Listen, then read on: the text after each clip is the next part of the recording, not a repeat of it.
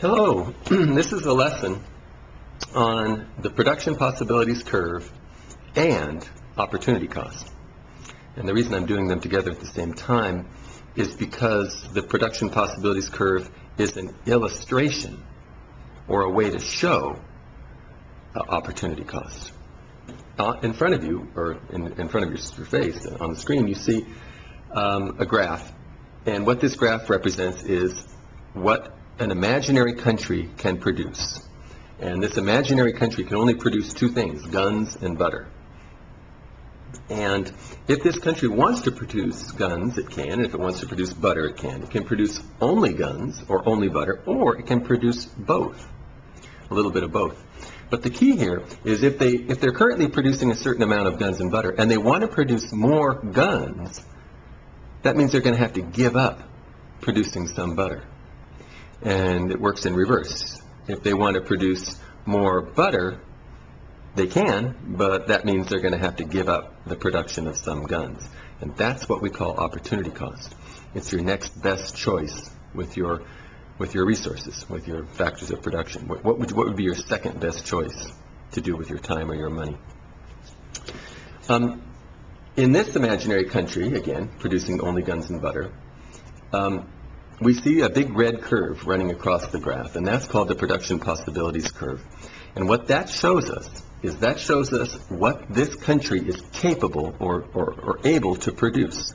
It's what's possible for them to produce. That's why it's called the production possibilities curve. And as we see here, if this country wants to, they can produce 40 guns a day. If they want to be at point A, they can, because it's on this curve. But if they do, they're only going to produce 0 tons of butter, no butter. Or they could choose to be at point D. That's possible too, because it's on the curve, which would mean they would be producing 8 tons of butter, but 0 guns.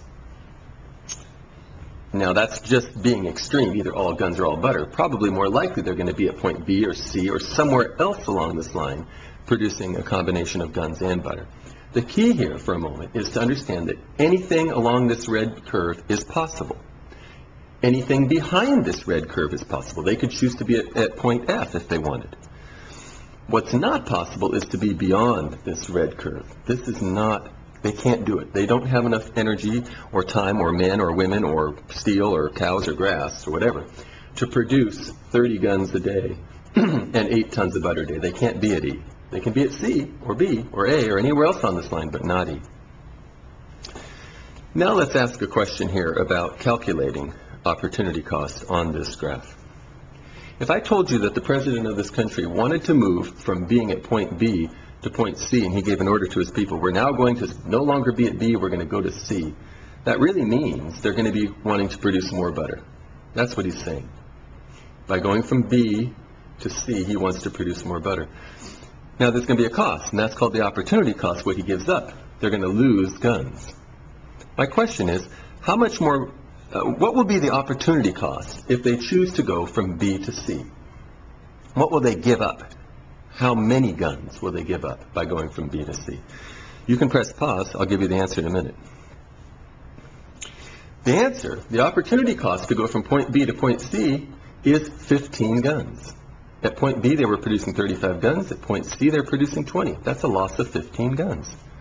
That's it. That's the opportunity cost to go from B to C.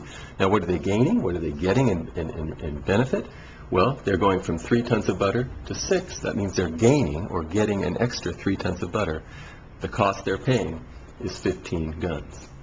Let's try it again. Let's go from point A to C.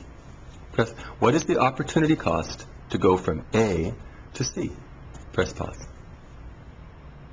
The answer, the opportunity cost to go from point A to point C is 20 guns, going from 40 to 20. What's the benefit? Well, they're getting 6 tons of butter, from 0 tons all the way to 6. Let's do 2 more. What's the opportunity cost to go from point D, D as in dog, to point C? Think about it. Press pause. The answer? You're giving up 2 tons of butter, going from D, which was producing 8, now to producing 6, D to C, you're giving up 2 tons of butter. But what are you getting? You're getting 20 guns. Because at D you weren't producing any guns, and now you're going to be producing 20. And the last one, what's the opportunity cost to go from D to A? Press pause. And the answer is you're giving up 8 tons of butter, because at point D you were producing 8 tons, and now you're going to be producing 0. What are you gaining? Well, you're gaining a lot of guns. You're going from 0 guns all the way up to 40. So there you are. That's the lesson on the production possibilities curve and opportunity cost. Thank you for listening.